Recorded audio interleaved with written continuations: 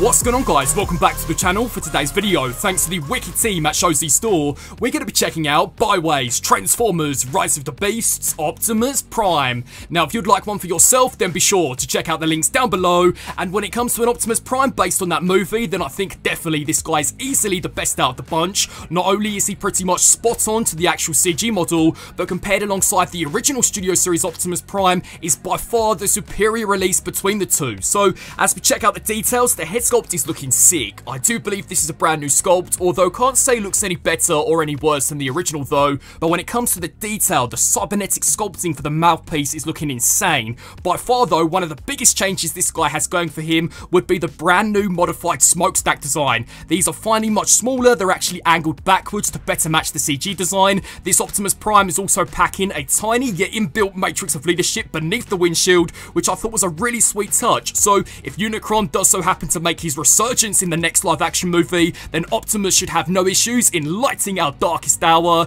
And when it comes to the rest of the detail and the paint, this guy is seriously looking awesome, especially when it comes here to the leg design. That shade of metallic blue is looking spot on. I'm also digging some of the internal details that you can see here for the inside part of the leg, and unlike the original, even the foot has been fully detailed and painted, which I thought was sick. As we spin this guy around to the back, honestly guys, just as sharp looking as the front, you know, because they have made modifications to this figure. The leg design is so streamlined, definitely does match what we saw from the movie, and I'm also digging some of the extra paintwork which we now have slapped onto the backpack. So overall, at least when it comes here to robot mode, definitely a marked improvement in comparison to pretty much any of the previous Rise of the Beast Optimus Primes, and this Prime is definitely one which I think has the touch. And I think the same can definitely be said as we check out the weaponry. So up first we see the return of the inbuilt forearm blasters, which unlike DNA Design's cheap ass, are mirrored sculpts. So there is one designed for the left hand side and one designed for the right hand side. When it comes to sculpt work, these are looking killer, especially with those cylindrical components smack bang in center, and the outer forearm armor, these things are looking sick. Although, easily my favourite out of the bunch would be the return of the Michael Bay inspired Energon blades. Now, these are a complete different sculpt in comparison to the original, and I think when it comes to paint are looking amazing. These are the only Studio Series Optimus Prime blades which I think we've seen based on Rise of the Beasts to include the outer orange Energon lining, which I think is looking sick. My only issue with these would be these inbuilt tabs. Unfortunately, unlike the DNA Design kit, these aren't removable, and I won't lie to you guys, they can come across a little ugly, especially when you do install these into the robot form. But with Prime packing these, he shouldn't have no issues in slicing and dicing those Terracons. Which, speaking of, the next accessory included is the return of the iconic G1 Energon Battle Axe.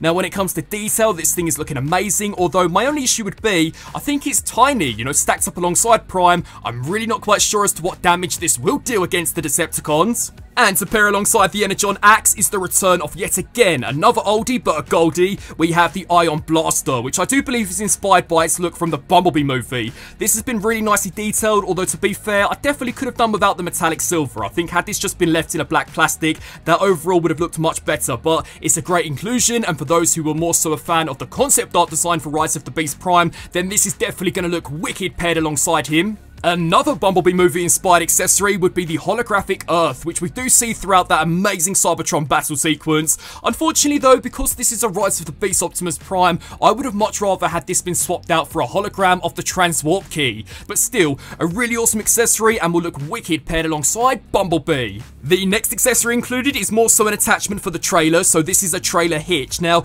this is completely optional, you don't require this at all to transform this guy, and to be honest, even the back of the truck looks pretty decent without it, although I think the main reason why this has been included is not only to add some additional details, but also that you can store all of these weapons onto the back of Prime's truck, which, trust me guys, creates for a really awesome stealth-like weaponized mode. And a pretty interesting accessory would be this back attachment. Now, this is so that you can combine Rise of the Beast Prime with a jetpack. Unfortunately, the official Studio Series Jetwing Optimus Prime jetpack doesn't appear to be compatible with this, so I think if you want to get any use out of this, then you also have to pick up Baiwei's version of that Jetwing pack, because unfortunately I have had no luck in combining Prime with the official version whatsoever. And finally, probably one of the best accessories alongside the Energon blades would be the Noah Diaz's EXO Suit. So when it comes to detail, this thing is looking amazing, although it's pretty much a model kit. So when you crack this guy out of the box, this does come in tiny little pieces on a sprue, so you will have to assemble this yourself, although to be honest, it is pretty straightforward. And when it comes to articulation too, definitely pretty decent. Surprisingly, much like Optimus Prime, he's also packing a ton of accessories. So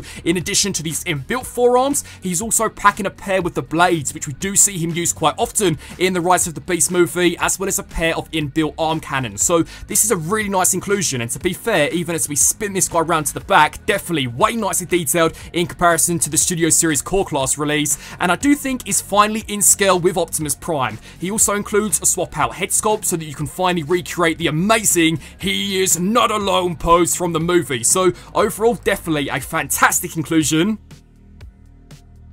But to show you guys the true power of this Prime, now let's check out his articulation. So to begin with, as I mentioned previously, the head sculpt is brand new, so it now allows for a much greater range looking upwards, looking downwards. Unlike the original, it can also now tilt side to side, rotate side to side, although my biggest issue with this release would be that unfortunately, unlike the back of the truck, they have made no amendments at all to the shoulder design. So sadly, if Prime wants to angle these here out to the side, donk, he is still unfortunately going to smack himself into the head. So for those who want the shoulder fix, unfortunately right now that does seem to be exclusive to that DNA design upgrade kit, which is a shame because along with the back of the truck, I'd argue that this was probably one of the biggest issues design wise that this Optimus Prime had going for him. But to be fair, at this point I'm kind of used to it, and there are workarounds to kind of make these look better. But the shoulders can also move forwards and backwards. He's packing a pretty decent bicep joint, a double jointed elbow, even wrist articulation. The waist can rotate all the way around with no issue at all. You can also totally make use out of that fake ab crunch, which I have found to be amazing, especially when getting this guy into some of the slightly more dynamic poses. When it comes here to the hips, these can kick forwards all of the way that far, so that is incredible. Unfortunately, still not back too far, but let's all face it, the forwards range is way more important than the backwards range. If you take the hip skirt, angle this here outwards, it also allows for a pretty decent high kick, so I should imagine Prime will have no issues in tackling Scourge down to the ground. When it comes here to the thigh joint, this can rotate around. He's also packing a pretty decent knee joint, and then finally when it comes here to the ankles, in addition to rocking backwards and forwards, they can also rock side to side in both directions and rotate left to right. So overall, when it comes to articulation, for the most part an absolute knockout. But as you guys all know, to see what this Optimus Prime is truly capable of, now let's put him through the pose test.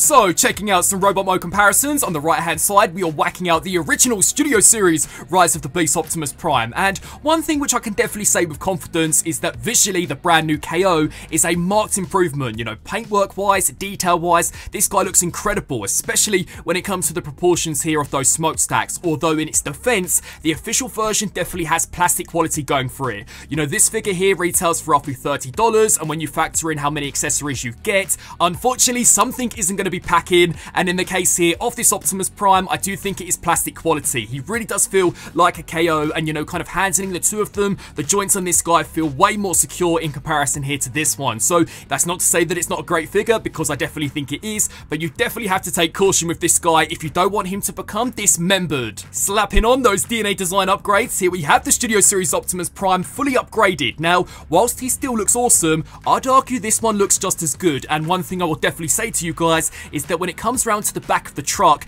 this one is most definitely superior, even without the parts forming. So if you haven't as of yet picked up the official Optimus Prime nor the DNA design upgrade kit, I would definitely recommend to jump on this guy if you are after the most affordable Rise of the Beast Optimus Prime, because for only $30, this guy's even cheaper than the standard upgrade kit for this official Optimus Prime. For some general comparisons, because he is the same size as the Studio Series Optimus Prime, here is how he stacks up against the Rise of the Beast Deluxe Class Bumblebee, the Transformers Bumblebee Leader Class Megatron, and finally, because the big bad threat of Rise of the Beasts were the Terracons, here we have their leader, we have Scourge, with all of the DNA design upgrades. And after checking out this Optimus Prime, I have been for the most part really impressed, so I'm definitely looking forward to seeing as to what Baiwei do when it comes here to Scourge, because judging by some of the images which they just dropped, it definitely does stand a chance in being even better than the official Scourge, even with the DNA design upgrades.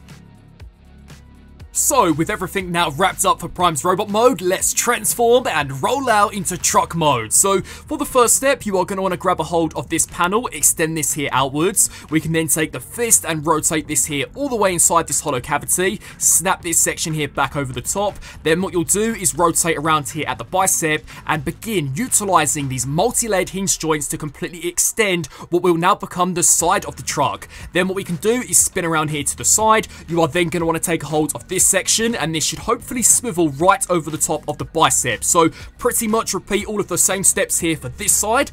Bang! Once that's complete, what we can then do is grab a hold of the shoulders, angle these here upwards like that. Now is where you are going to take the windshield of Optimus Prime and begin opening this up again to light our darkest hour with that inbuilt matrix of leadership. Now we can spin all the way around here to the back, take a hold of the backpack and completely detach this section. Now to match the awesome transformation in the movie, now is where you are going to want to utilize that fake ab crunch this section here upwards so that right now he is looking like this, and here is where you are going to want to rotate this section all the way around until the front is now facing the back. Here is where you can then take the front set of tires, so angle these sections here upwards on both sides, so completely extend those. Then what you'll do is take a hold of the matrix chamber and pretty much smack this against Prime's faceplate. Now is where we can take the neck joint and pretty much extend this section here all the way inside like that. Now we can begin to close up this chamber, so snap that section there into place. And then for the next step, this is where you are going to want to take those shoulder joints,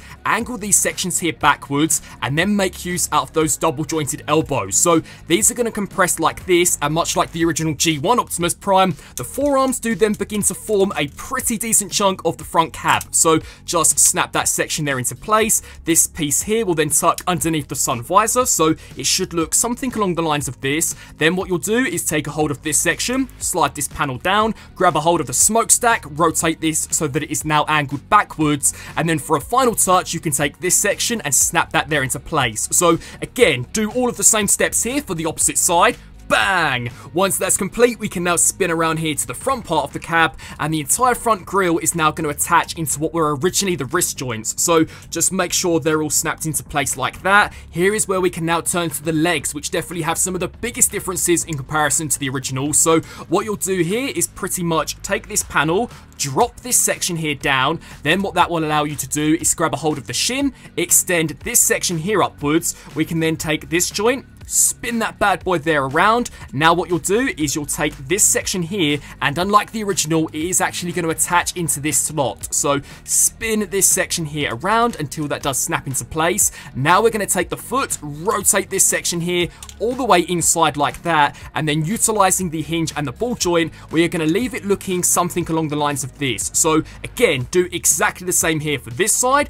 Bang! Once that's complete, the only difference this time round is that we are now going to unlock a tab which is on the sole of this foot. So deploy that bad boy down exactly like this, and now is where we can begin to combine the two halves. So I would honestly recommend to attach the feet in first of all, and then what you'll do is you'll come here to these panels and give these a good nice squeeze directly down the middle, exactly like that. Now these tabs here are going to slide into these slots, so make use out of these double hinge joints. So first of all, extend the ones down here on the base, and then just make sure that these here do perfectly line up with those sections, so that right now Optimus Prime should be looking exactly like this. Then what we can do is take this section, angle that backwards, deploy the fuel tank exactly like this. Then what you'll do is take a hold of this die-cast skirt section, snap that piece into place, spin around here to this side and do the same. So make sure this section here slides down, deploy that fuel tank, take a hold of that die-cast skirt, snap that into place, make sure the front grille stays into place,